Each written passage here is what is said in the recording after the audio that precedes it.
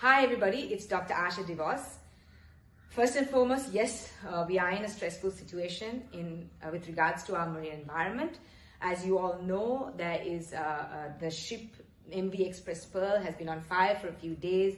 I want to acknowledge all the people on the ground who are working really hard to manage that situation, to curtail the fire. They've gone to great lengths to try to manage what is going on the ground, and it's not an easy task. It is stressful for many of us. There are lots of questions that we have that we don't necessarily have answers for yet. I appreciate people reaching out and asking me questions.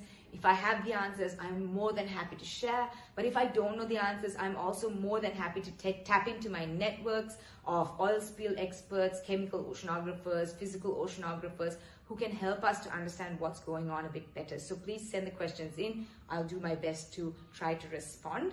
But apart from that, I know there's a sense of helplessness. Everyone's getting upset about what they're seeing. So I want to give you an opportunity to get involved in some of the science, and it doesn't require you going out. I acknowledge we're in a lockdown, but what I would say is if you have pictures of this coastline where we're seeing the debris getting pushed up on shore, you know, the Nigambo Sidua, that whole coastline, we're seeing pictures of, you know, bagfuls of garbage coming in. If you have pictures from before this event, I will ask you to please consider sending it in to info@oceanswell.org with your full name, maybe the date of when you took it, and where that photograph was taken. Here's why. If we have pictures of before the event, we can compare them with pictures of the beach now as this event unfolds.